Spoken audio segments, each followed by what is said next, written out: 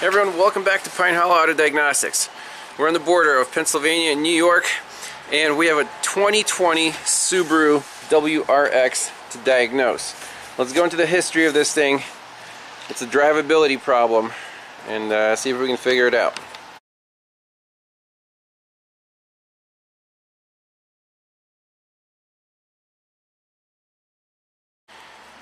So, just doing a quick visual inspection under the hood. Everything looks stock.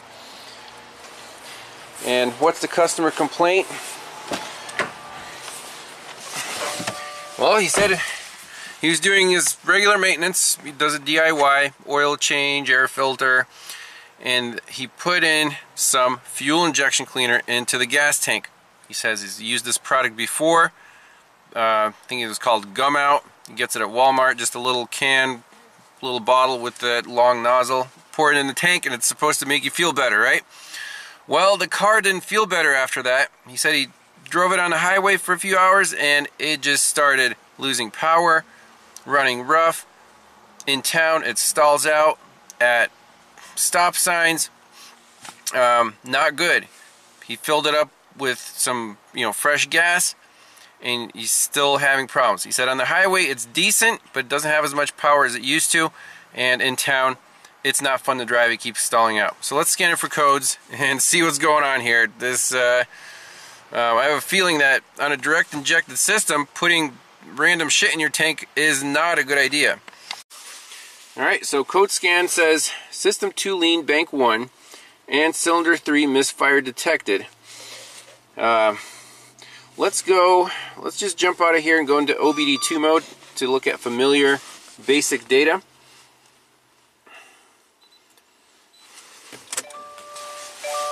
Has a regular key, which is nice.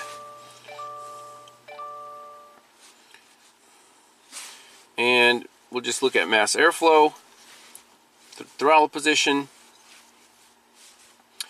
and coolant temp, and the oxygen sensors, and fuel trims. That's what we're after. So let me select the data PIDs and we'll take a look.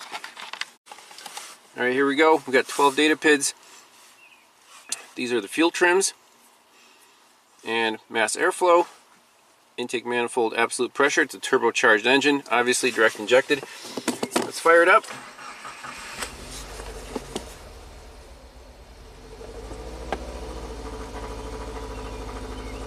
It's shaking a lot. It definitely feels like it's a misfire on cylinder 3.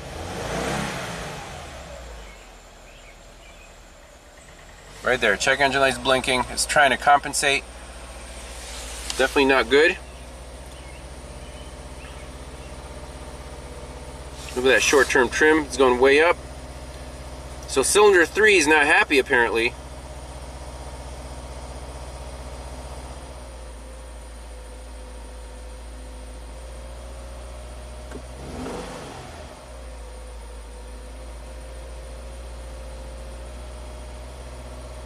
Shaking quite a bit. It smells terrible.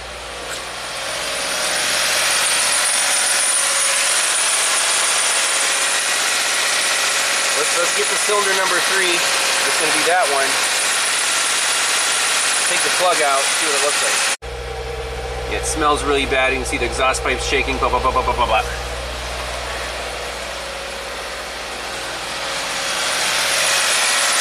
Maybe we can unplug the coil on cylinder number 3 and see if it's a completely dead cylinder or if the fuel injector might be clogged up with that gum out shit. Here's something else interesting. I noticed the air box was loose when I was trying to go for the spark plug. There's the mass airflow sensor, and there's the intake pipe. It's disconnected. Should we try to connect that first and see how it runs before going after the ignition coil? Well, let's try that, because this is no good. Okay, so got the clamp tightened down on the air pipe. Let's clear out all the codes and see if it's still misfiring at cylinder number 3. Okay, so cleared out the codes. Read fault code, Subaru permanent codes, that's fine. Let's look at the live data. Just gotta get back in here. Okay, no codes. And select the data PIDs again. Okay, so the fuel trims are starting at 0. Let's fire it up. Okay, so it's still definitely has a misfire.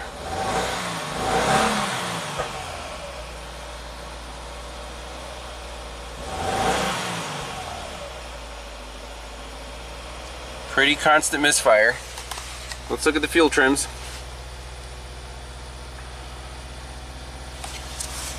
There's lambda. So we fixed the lean condition for sure.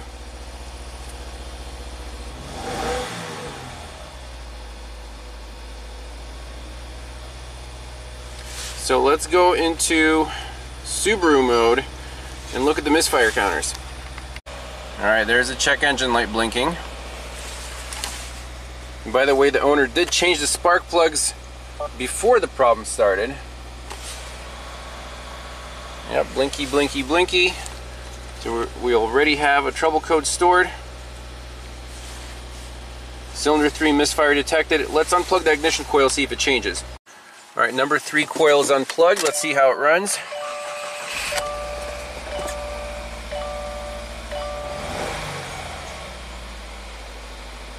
About the same, so that's a dead cylinder. Let's take the spark plug out and take a look at that. Well, we got number 3 spark plug out. A, it wasn't tight. B, it's an auto light. Go figure. And it's wet with gas, so that's promising. We're going to put an NGK OE recommended plug. Bill's got one in stock. There's the part number. It's iridium, obviously. Let's pop that in, see if this car runs smoothly. Alright, moment of truth. NGK plug is in. Cylinder number 3. Coil's plugged in.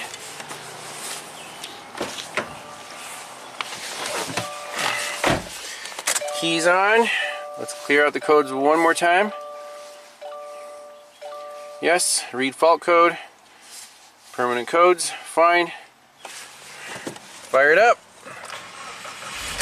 Oh yeah, here we go.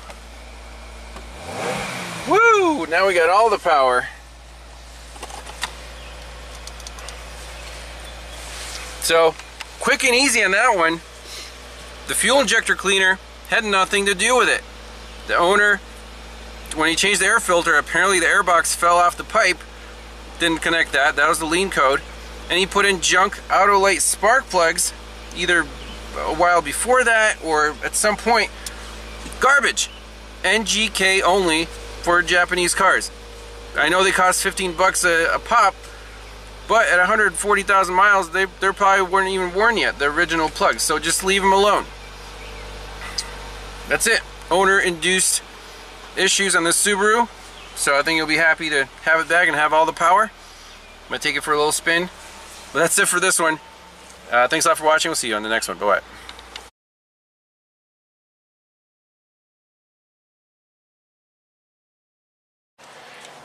A little bonus footage. We're doing some basic fluid checks. Oil looks clean and fresh. What about the coolant, Bill? I didn't see anything in the radiator. Yeah. Let's see how much it takes. You would think during a routine maintenance checkup the guy would have checked his fluids.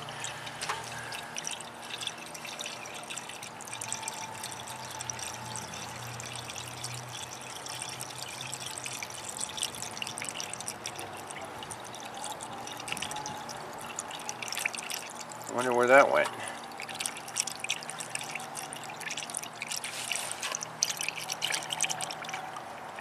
Almost. There we go.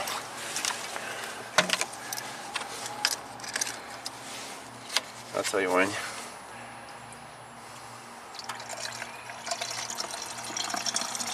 And that's good right there.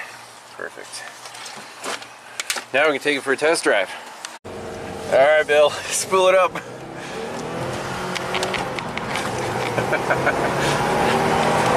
Big improvement, huh? Oh yeah. 9 day, yeah, 9 day. So, good thing it wasn't clogged fuel injectors. Bad spark plug and a disconnected air box. How about it, right? Yep. Yep. Love it. So, this one's fixed. I'm sure the owner. Now the owner's a chiropractor. He's got the bones in the back there, so we won't give them too hard of a time, but yeah, if you're doing DIY stuff, pay attention to details and use quality parts. That's it. Thanks a lot for watching. We'll see you in the next one. Bye-bye.